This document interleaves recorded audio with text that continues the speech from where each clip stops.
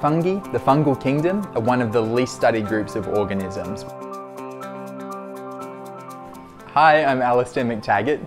I'm a research fellow at the University of Queensland in the Centre for Horticultural Science.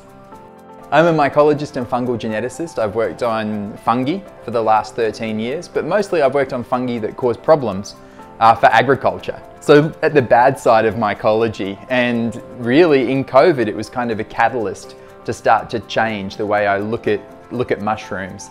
Fungi in Australia, in fact in the world, we refer to them as microbial dark matter.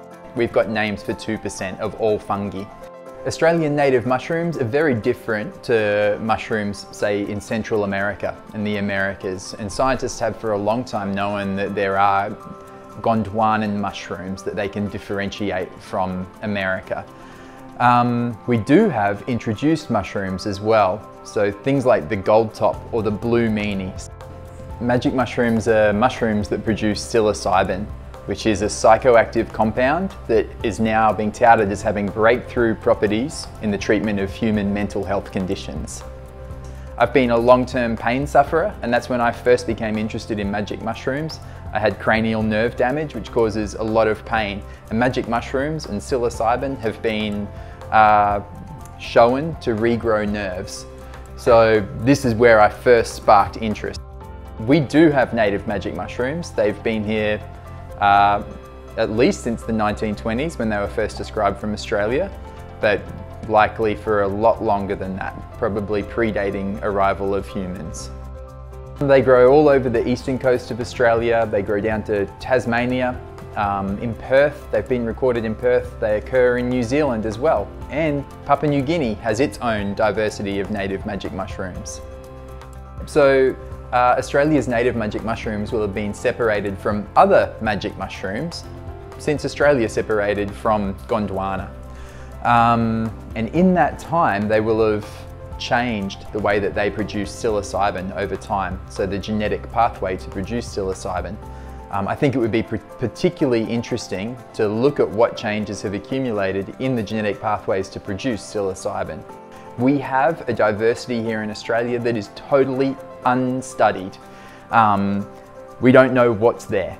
To me, this is a problem. I think it's a good idea to start looking to show that we do have native species, to show the genetics behind those and whether they can be exploited for use in industry in the future, or whether our native mushrooms have spread internationally. One of the reasons we don't know very much about Australian mushrooms is because you have a risk.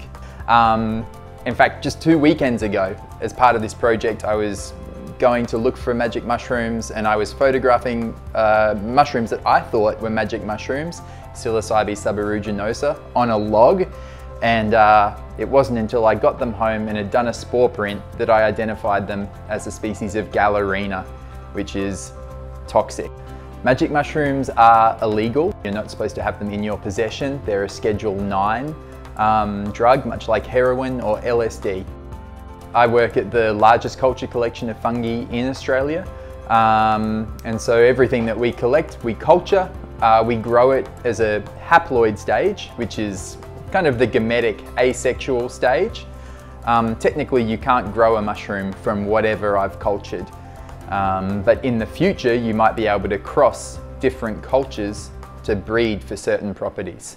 I think right now there is a lot of interest in medicinal fungi or magic mushrooms as medicinal sources. If we look to the future, that perhaps there will be a psilocybin industry for treatment of mental health, we could assume that people will have to grow magic mushrooms. And this is where this kind of knowledge about Australian native magic mushrooms will come in handy. We'll be able to tailor or to grow different mushrooms that produce different ratios of psilocybin to psilocin, another psychoactive compound. Maybe we'll be able to find mushrooms that grow faster or are better suited to upscaled production. And I think that that industry will learn a lot from the cannabis industry. And we might see that the industry gets taken up by people who are already in the cannabis industry, who've had practice growing controlled substances. Or maybe we'll have current mushroom growers who already have the infrastructure and the experience of growing mushrooms start to produce magic mushrooms for medical use. My project has a couple of different aims. Firstly, I'd like to test that the species Psilocybe subaeruginosa is native to Australia and that this is the centre of origin.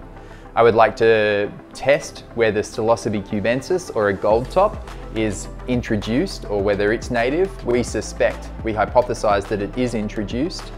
Along the way, we'll sequence genomes of every single mushroom that we collect to study the pathways to produce psilocybin, the genetic pathways, and look at variation in those.